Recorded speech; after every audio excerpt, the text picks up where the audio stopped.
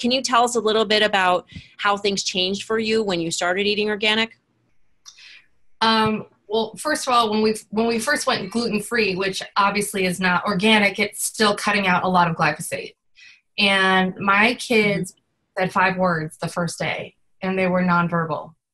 And the next day, and the next day, and the next day, and they just continue to add words. And I wholeheartly believe that it doesn't have to do with the gluten, that it has to do more with cutting out the chemicals, you know?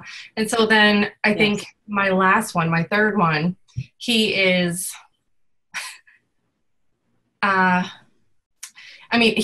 was gluten-free, dairy-free, and organic, even when I was nursing. So he has been kind of, he's the only neurotypical one that I have at this point. And I really believe that that's why. I mean, did you vaccinate as well?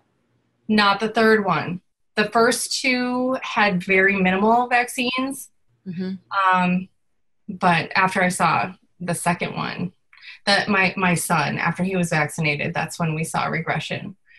And with my daughter, it was instant. It was like immediately. But with my son, it was after, actually we were really careful with diet until we thought we were out of the woods. And then we're like, oh, we're fine. Well, we can vaccinate and we can be a little more lax on, you know, what he's eating. And he just slipped away. Oh, so sorry. So he's, you know, we're doing biomed and we're doing a bunch of things. So they're coming back. But it's interesting that the LDI for chemicals, we did, I don't know if you know what LDI is, but we did. No, what is that? It's a low dose immunotherapy. Okay.